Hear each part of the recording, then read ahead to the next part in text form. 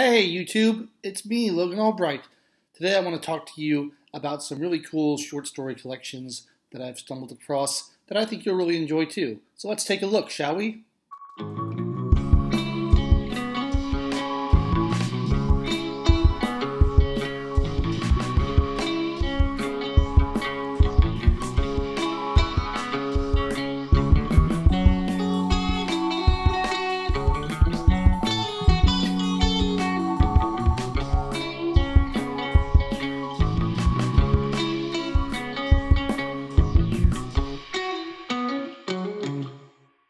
All right, today I want to talk about the stories of Lord Dunsany.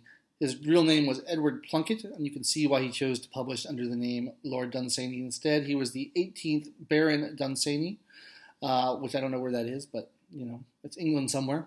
He lived from the mid-19th century to the early 20th century, and most of this stuff was published around the turn of the century. And I have two of his books here. I have a book called Wonder Tales and The Sword of Waleran. These are both published by Dover Thrift Editions, Dover Publications Thrift Editions. Very inexpensive, good quality. I recommend it. Big fan of Dover. They put out a lot of cool stuff. Now, what are these stories like? Now, this is early fantasy. Most people think of fantasy as really starting with Lord of the Rings and the Robert E. Howard Conan the Barbarian series. This is a little bit earlier fantasy. It sort of bridges the gap between fairy tales, Arabian Nights, and the medieval sagas. You get a little bit of that sort of flavor in here. And they're very whimsical, very charming little stories, very often quite short, just a couple pages sometimes. And what I think he does well is he will drop the reader into his little universe that he's created with very little exposition, very little explanation. You're just expected to know what's going on. There's one story, for example, where you're dropped in and there's a thief committing a burglary of some castle or something. You don't know anything about the thief. You don't know anything about the person being robbed from. You don't know anything about the object being robbed. You just are immediately dropped into this drama of this burglary happening. And the subsequent things that happen make sense because you understand the scenario you're in. You don't need a lot of exposition explaining the world, even though it's a very bizarre world, a very dreamlike world that he's created in all these stories. They're all very dreamlike. But the way he describes them is just with a great economy of words, and you really kind of just instinctively understand where these things are, where these things are taking place.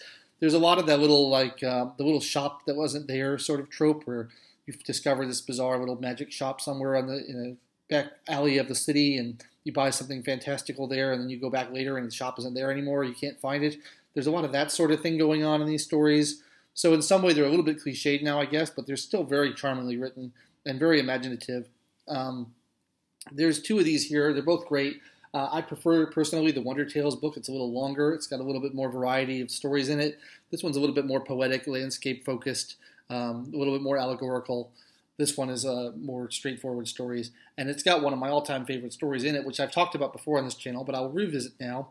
It's a little story called Chubu and Sheemish, and it's about these two little wooden gods that are on display in a primitive hut of some tribe somewhere.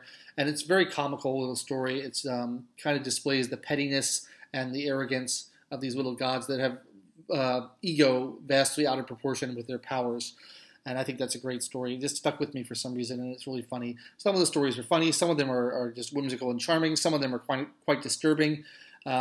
He was an influence on H.P. Lovecraft. He's mentioned in Lovecraft's great work on the supernatural horror and literature, which is a great catalog that describes pretty much every supernatural writing before Lovecraft's time. So he was influential on him. I don't know whether Tolkien read him or not.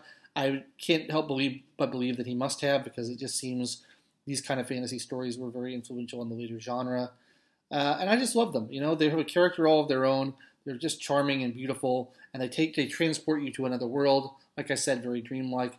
I think they're great stories. And I'm surprised he doesn't have a bigger reputation. I never really hear him mentioned anywhere else. And I know he's written other books. There's a dedication in this one that says, dedicated to the supporter of my last 3 books, and he lists like 3 books. I think they're novel-length books, which I've never encountered, I've never come across. I'll have to look for them and see if I can find them. But he apparently wrote much more than what I have here in these 2 little volumes published by Dover.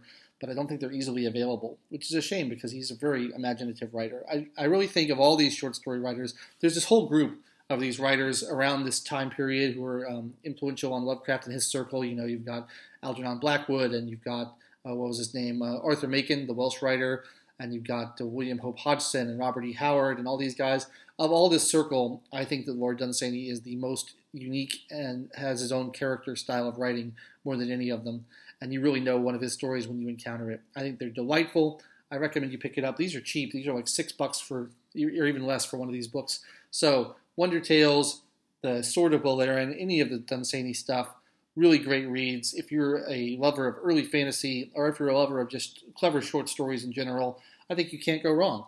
So that's my review for this week. I've been Logan Albright. I hope to see you next time, and I hope you will subscribe to my channel. Click that subscribe button right there, and we'll be good to go. I'll see you later. Have a good night.